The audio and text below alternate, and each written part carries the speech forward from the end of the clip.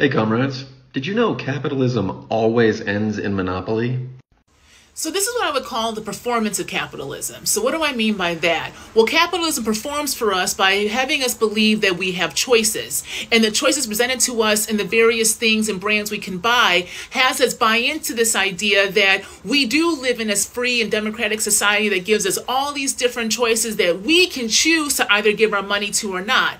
But in actuality, our money is still going to us, the shell of the same corporations who need us to believe that the choices that are presented to us actually mean that we have a say in how our actual labor and the product of our labor, which is our money, is being used. So remember, this is the ideology of capitalism that gets us to buy into it. But in reality, we don't have a choice. It is already pre-chosen for us. All right? Like, share, and follow for more. If you want to support my work, check out the link in my bio.